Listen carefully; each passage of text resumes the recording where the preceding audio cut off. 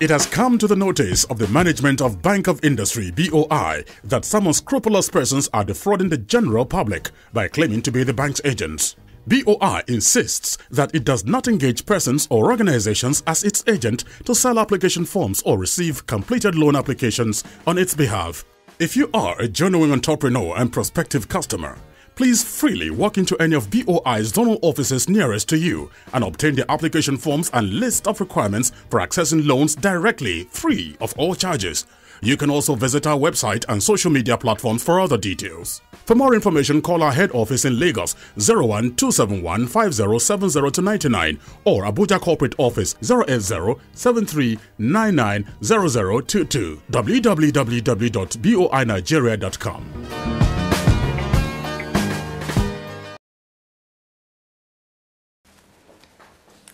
Hello, good evening, and welcome to another edition of Wealth Creation Through Industrialization. I am Hadiza Olaosebikan. On the 19th of May 2014, Mr. Rasheed Olaoluwa assumed office as the third Managing Director and Chief Executive Officer of the Bank of Industry. After almost 2 months on the saddle, business editors and correspondents were invited to the bank's headquarters in Lagos for a media briefing, where Mr. Olaoluwa unveiled his vision for the Bank of Industry, which he optimistically asserted would transform BOI to a world-class development financial institution. He was quick to point out that no meaningful development can take place without communication, as well as active stakeholder engagement and strong collaboration with vital development partners, including the media. Here are highlights of Mr. Olaoluwa's interactive session with the media.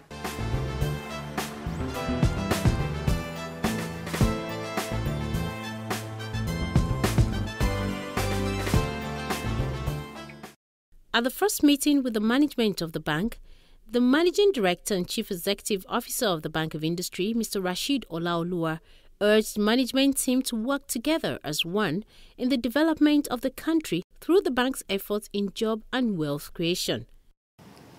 It's a pleasure to be here to join you guys. It's also a privilege, a very special privilege, because I believe that we are on a very important national assignment. Our country is faced with a number of challenges in terms of industrialization, in terms of promoting small and medium enterprises, in terms of creating employment for our large and growing populace. So I think for us to make progress, we need to implement better, and we also need to coordinate ourselves. So, and it's actually something that will go beyond Bank of Industry. Of course, Bank of Industry will, bring the financing perspective, but several arms of government will have to play a role in this. I've come with an open mind, gentlemen. I want us to all keep an open mind. I think we need to take Bank of Industry from where it is to the next level. I think that's the only thing I can commit, to you guys, and I'm soliciting all your support. I can't do it alone. Nobody here can do it alone. No single agency can do it alone. What's important is we need to have collaboration. We need to have teamwork. We must support one another. At the highly attended interactive session with business editors and correspondents in Lagos, the MD of BOI, Mr. Rasheed Olaoluwa, alongside other management staff of BOI for the first time, met with the media to unveil his vision, goals and strategy on how he hopes to reposition the bank in line with global best practices. Since my assumption of duties at BOI on the 19th of May 2014, as the Managing Director, CEO of the bank, I've engaged with several other stakeholders in our development finance journey. This includes, just to mention a few, organizations such as Manufacturers Association of Nigeria, MAN, the United Nations Industrial Development Organization, UNIDO, the African Development Bank, ADB, and the Association of Nigeria Chambers of Commerce, Industry, Mines, and Agriculture, NASIMA.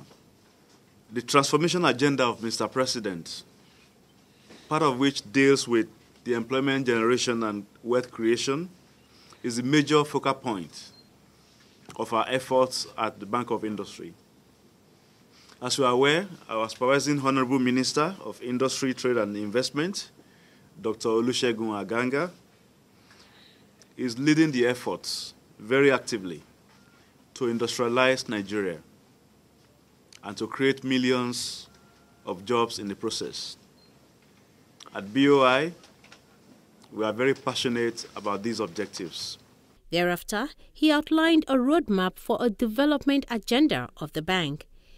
In the recent past, the Bank of Industry was very instrumental in the management of the following funds. 1, CBN's Intervention Funds, which is comprised of a 235 billion naira SME Restructuring and Refinance Fund, as well as a 300 billion naira Power and Aviation Intervention Fund. 2, various funds put together by the Federal Ministry of Agriculture for the development of cassava bread, rice, food security, sugar, and so on and so forth. And thirdly, SME matching funds by 18 states of the Federal Republic of Nigeria. These funds have enabled BOI to grant total loans to the tune of 672 billion naira to date, both directly and through the intervention funds, creating close to 1 million jobs in the process. While stressing that under his watch, BOI will make impactful contributions to the National Enterprise Development Program, NEDEP, and the Nigerian Industrial Revolution Plan, NIRP. These are the two laudable programs launched by President Goodluck Ebele Jonathan earlier this year to fast-track the country's industrialization drive. The transformation of BOI has become a national strategic imperative, especially in view of the National Industrial Revolution Plan, NIRP, and the National Enterprise Development Program, NEDEP, launched recently by President Goodluck Ebele Jonathan, GCFR. Consequently, we are exploring alternative means of funding, such as the following. 1, continuation of sector-specific intervention funds by the Central Bank of Nigeria, by the Ministry of Agric, and the Federal Ministry of Solid Mineral Resources, and so on. 2, managed funds from various state governments and HNIs, high net worth individuals. An example that I can give to you is the fund we have from Dangote Foundation, which is to the tune of 5 billion naira to support SMEs in Nigeria. Number 3, we will also explore the possibility of raising long-term loans at very low interest rates from multilateral through international development institutions. And at the moment, I can say to you that we are in discussion that's very advanced with the African Development Bank. Number 4, we will also explore the possibility of raising domestic and international bonds. And number 5, other sustainable annuity sources that may become statutorily imperative in the medium to long term. In order for us to execute the foregoing funding program successfully, we must adopt global best practices in the management of BOI. 1, good corporate governance. 2, sharp focus on our core mandate. 3, sound risk management and compliance. 4, venture capital investment and co-funding. 5, partnerships and collaborations. 6, customer service and responsiveness. And 7, linkages between innovation centers and industry. He didn't just stop at that. He ever sought the support of all in this new development drive for the bank. Financing our country's development agenda is a huge task. We do not claim to have all the answers. We believe that there are many Nigerians out there with very creative ideas that BOI can explore. To this end, we have created a contact email address, ideas@boinigeria.com. We welcome submissions, no more than 2 pages, from all Nigerians who have development at heart. We undertake to consider all the ideas and act on those considered feasible. Ladies and gentlemen, the foregoing steps are specific, actionable, and achievable. They have been designed as part of our efforts to transform the Bank of Industry into a world-class, highly rated development finance institution that is ever ready to meet the needs of every Nigerian, especially the small and medium enterprises. We shall keep you abreast of the key developments, events, and milestones along the journey from time to time. After delivering his speech, he entertained questions from members of the press. You've been in commercial banking and what have you, and now you are now in development banking. What specifically are you bringing on board? In the course of the last 26 years, I have interacted with several sectors, both in Nigeria and outside Nigeria. I have interacted with development finance institutions locally and internationally. And what is critical at this level is the understanding of the issues. And the issues are very clear to me. There is always a development agenda that supports, the provision of long-term, low-interest rates to industry, to small-scale enterprises, small-scale industries, with a view to helping to industrialize the economy and also to helping creating jobs. The issues are the same, everywhere. And I believe that combination of all the experiences I've gathered over the last 26.5 years, will stand me in good stead, at BOI. You said that BOI will need $5 billion within the next 2 years. What will be your strategic focus in respect of the disbursement? At least maybe it's the sectoral analysis for the disbursement profile. The $5 billion that I mentioned is an estimate, and sector focus, there is a National Industrial Revolution Plan, which has identified 4 key sectors in which Nigeria has a comparative advantage.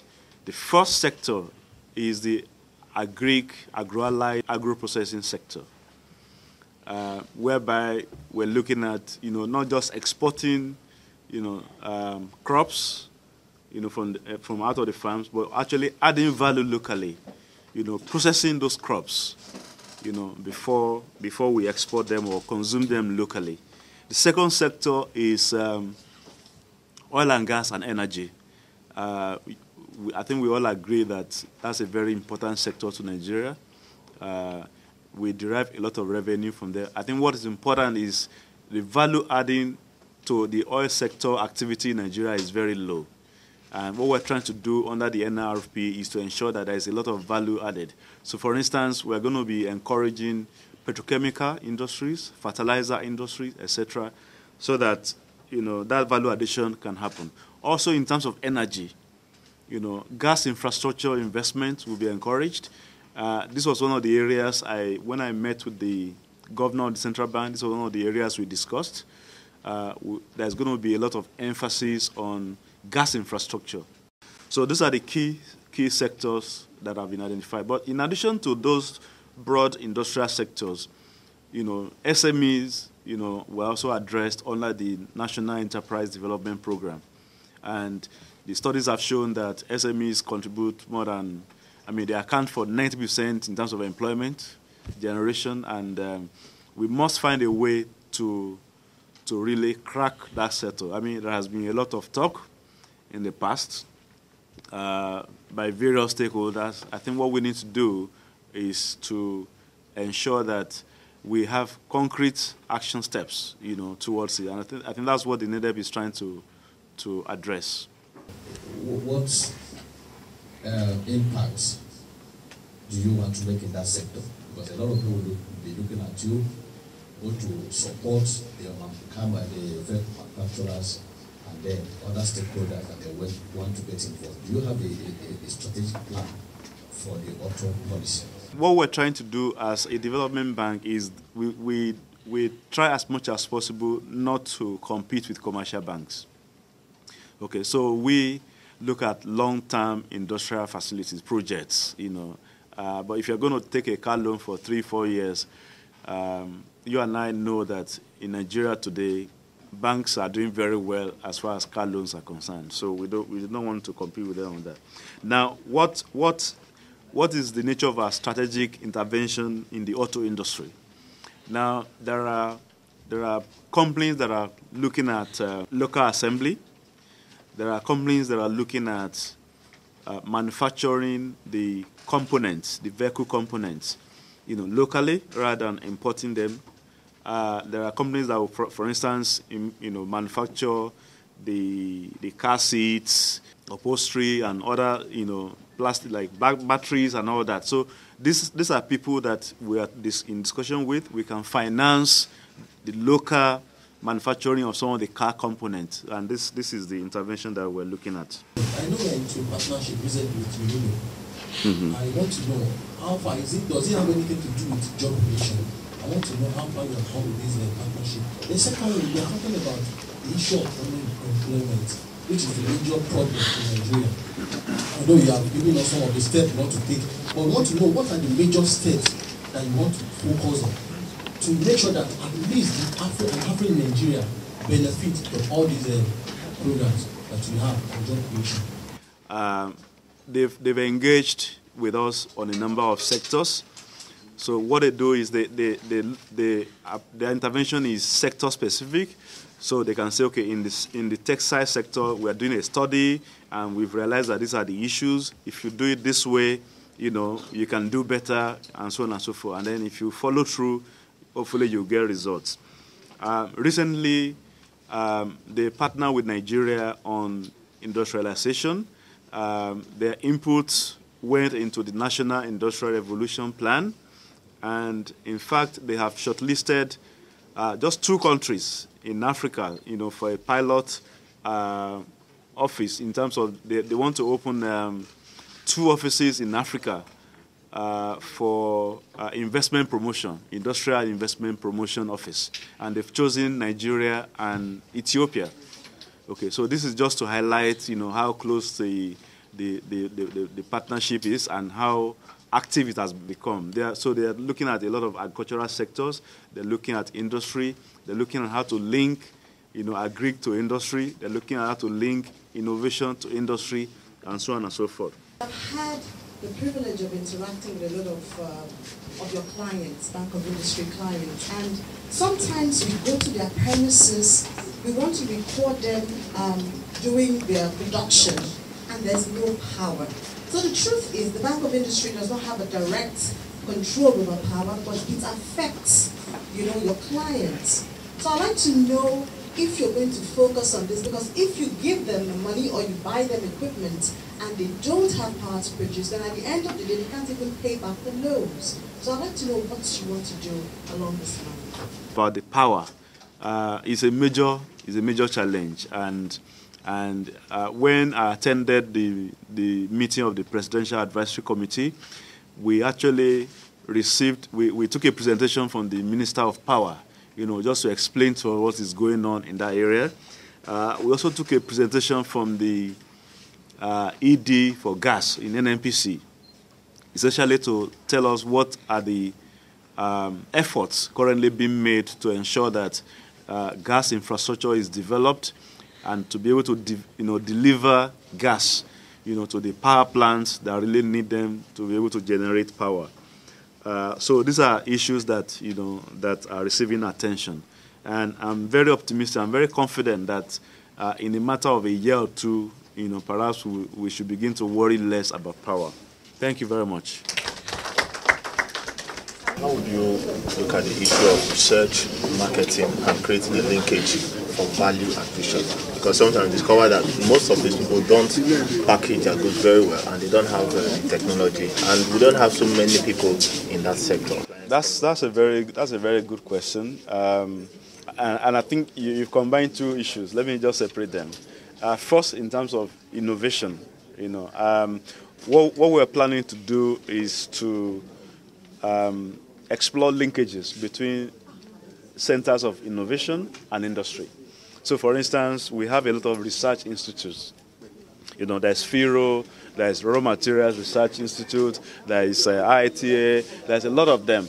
And they have a lot of things that they have been able to, establish as ways in which we can move from raw agri-products into processed food, processed items for export. We would like to explore the possibility of supporting the linkage of those research centers into industry. That's number one. Number two is in terms of what we mentioned. We're looking at an annual innovation fair or summit, where people will actually come and present their new ideas, and people from industry will also come there to listen and see which one can we explore in our industry, etc. Thirdly, we're working with UNIDO on quality, because again we're trying to encourage our customers to explore the export markets. Okay, and if your product is substandard, you're not likely to make any headway in the international market. So they are also working with us to encourage our factories, to just go up one notch in terms of the quality of the output. And these are very critical areas. So the quality standards, is very important. Although the media briefing was short, all those present attested to the fact that Mr. Olaoluwa has all it takes in ensuring that BOI becomes a world-class financial institution in time to come.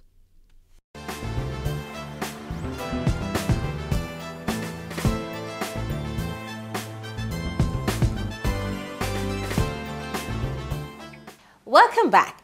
I'm sure you will agree with me after watching and listening to Mr. Olaoluwa's highly impressive address and the subsequent vibrant question and answer session that Nigeria's quest to be amongst the top industrialized nations is achievable sooner than later.